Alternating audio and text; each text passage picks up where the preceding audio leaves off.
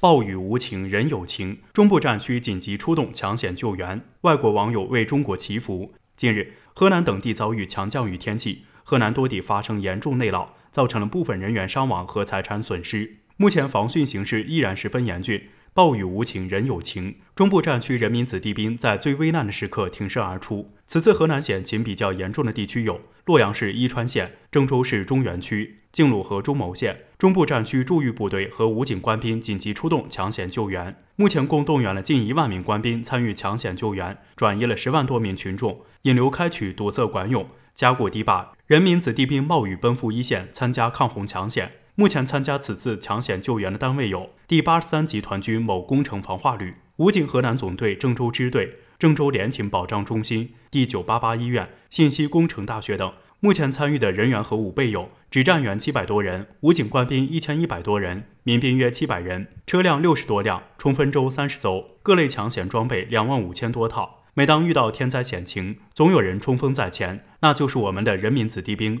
中部战区一定能够战胜此次灾难，抢险救援就是命令，守护人民的生命和财产安全容不得半点马虎。人民子弟兵总能挺身而出，奋勇拼搏，用不怕牺牲的精神奋战在一线。前线的英雄们，你们是最可爱的人。面对灾难，我们首先想到的是如何救人，减少不必要的损失。在我们遇到险情的时候，应该团结一致。每一次考验都是对我们建设成果的一次检验。最近，德国和印度也发生了水灾，我们更应理性地面对此次灾情。中部战区发扬了我军优良的作风，赢得了人民的肯定。中部战区将继续努力，直至战斗的最终胜利。外媒认为，我国雨季洪水频发，每年都会造成破坏，冲走公路、庄稼和房屋。随着时间的推移，这种威胁会越来越大。部分原因是大坝或堤坝的大规模建设，切断了河流和湖泊之间的联系，改变了有助于吸收潮汐的洪泛区。对于外媒的观点，我们可以作为参考，但具体的原因等到救援抢险结束之后会向大家公布。大家要相信国家。对于此次水灾，外国网友为中国祈福，愿此次水灾逝去的生命不要太多。甚至有网友为我们想了长远的打算，有了一些好的建议值得我们参考。面对外国网友的祝愿祈福，我们相信此次灾难一定会尽快过去。一向作为反华先锋的乌克兰突然倒向中国，并抛出一惊人条件，企图扼杀中俄关系，无视美国。乌克兰打的什么算盘？自拜登上台后，俄罗斯与乌克兰边境局势就在不断升温。表面上这是俄乌两国的对抗，但实际上却掺杂了不少西方国家的身影。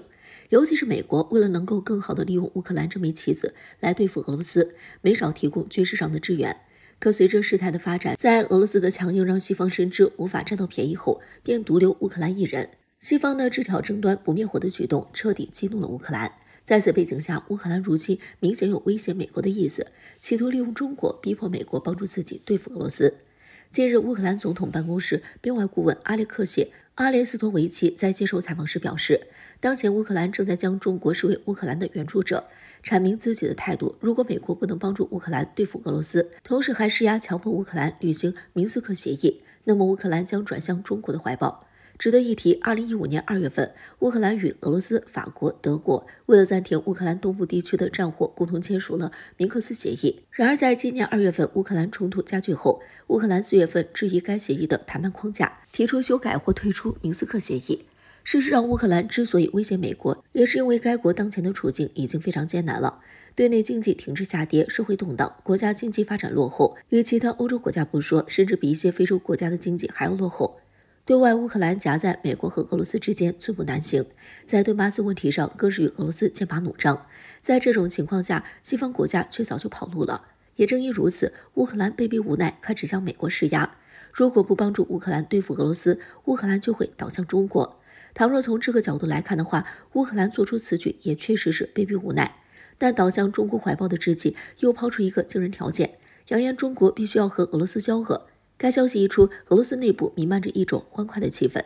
其中俄政客表示，这实在是太滑稽了，就是个笑话。不得不说，乌克兰简直是异想天开，想让中国帮着乌克兰打压俄罗斯，这可能吗？这些年来，中俄关系越来越密切，俄罗斯政府更是多次在重要场合为中国发声。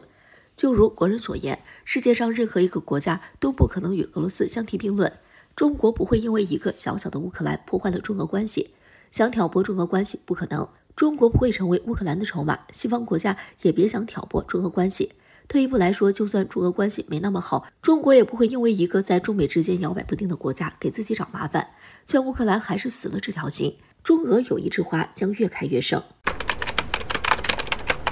日本欲打造东海防线，阻止大陆统一，待续大校建议，解放军必须要跟其新仇旧恨一起清算。自从日本首相菅义伟在今年4月与美国总统拜登进行会晤，并发表联合声明，首提台海之后，日本政府的对华策略就开始变得越来越清晰。其不仅在多个双边或多边的国际场合中公开配合美国利用台海问题来干涉中国内政，而且多名日本高官还大言不惭地要联合保台。如果说这些只是日本方面在反华问题上实施的嘴炮攻击，那么接下来的举动或许意味着日本真的要对中国动真格了。据美媒福布斯网站报道称，日本自卫队正打算通过改造轻型航母和借助一些岛屿的位置优势，来共同打造一条阻隔东海和菲律宾海的战略防线，作为日本战争计划的核心。如果在美日卷入台海战争的情况下，这些部署在岛屿基地和航母上的战斗机可以进行相互掩护，并且从航母上起飞的战机还能隔离东海和菲律宾海之间的联系，这就能有效地使日本在东海区域构成防御壁垒，从而增加解放军从海上包围台岛的难度。很显然，日本之所以大费周章的想打造东海防线，就是想履行他们联合美国保卫台湾的承诺。结合日本之前涉台言论和现在采取的军事行动来看，我们不难发现，日本政府已经铁了心要阻止大陆统一，因此我们必须要抛弃对其所有的幻想，要用最严厉的手段来教训一下他们。正如黛西大校所说的那样，日本是一个崇尚实力的国家，它既有狼性也有狗性，在绝对实力面前，他们就选择逆来顺受，比如现在给美国当狗腿子，就是这种情况最好的证明。而中国一直没有对其实施任何强硬的军事行为，所以让日本产生中国好欺负的错误想法，同时也激发了他们想要再次侵略中国的狼子野心。中国必须将新仇旧恨与日本一起清算了，只有这样才会让他们明白，中国对于日本犯下的罪行从来没有忘记过，而我们表现的善意也已经够多了。日本如果还想打算阻止中国统一，那么解放军应该是时候发起雷霆攻势，让日本感受一下什么叫灭国危机。公然给中国画包围圈 ，F22压境，美防长绕着中国访问东南亚3国，只因中国3拒与美国对话。据观察者网的消息称，在7月23号，美防务艾劳德·奥斯汀将启程前往菲律宾、越南以及新加坡。据了解，此次访问期间，奥斯汀将确定防务领域的相互关系，与高层官员举行双边会谈，并将会见3国的重要领导人。同时，奥斯汀还称，此行是展现美国对东南亚以及东盟作为印太地区构架重要组成部分的重视，并强调美国在未来将保持该地区东盟的核心地位。有分析认为，此次美防长盯上3个东盟国家，主要是因为伴随着印太地区各国之间的摩擦的升级，解放军在台海地区的军事行动也在增加。针对中国在南海的紧张局势，美国曾提出了与中国高层对话的要求，但美国国防部提出的对话要求被中国连续3次拒绝了，此举令美国恼羞成怒。为此，美防长绕着中国访问东南亚3国，公然给中国画包围圈。从奥斯汀即将访问的国家来看，3国都是美国正在积极拉拢的对象，其中的新加坡是美国的重要盟国，同时也是长期以来的代言人。自双方建交以来，美国与新加坡的军事合作就十分密切。美国向新加坡提供了大量的武器装备，其中包括 F-15、F-16 这种主力战斗机，而且新加坡还于2020年批准购买了美国的 F-35第5代隐身战斗机。这就意味着，一旦美国需要，中国就将面临着 F-22压境的情况。而菲律宾与越南则是美国近几年非常关注的对象。毫无疑问的是，无论是3国中的哪一国，美国积极拉拢他们的目的都是一样的，那就是不停搅动南海问题，给中国带来困扰。如果不出意外的话，除了越南比较难被美国所掌控外，新菲2国恐怕会非常的配合。因此，这次美防长的访问任务对越南可能将会是拉拢以及合作，而菲律宾和新加坡将被作为未来的战略支点。根据拜登此前公布的外交战略来看，美国未来肯定是要对亚太地区进行深度介入的，届时像菲越新这种围绕中国的周边国家是最有可能的战略辅助支点。而奥斯汀这次东南亚之行无非就是试探各方的态度，同时除了现在公布的3国以外，也不排除他将继续出访其他东盟国家的可能性。整个东南亚国家，美国人到时候恐怕都会试探拉拢一遍。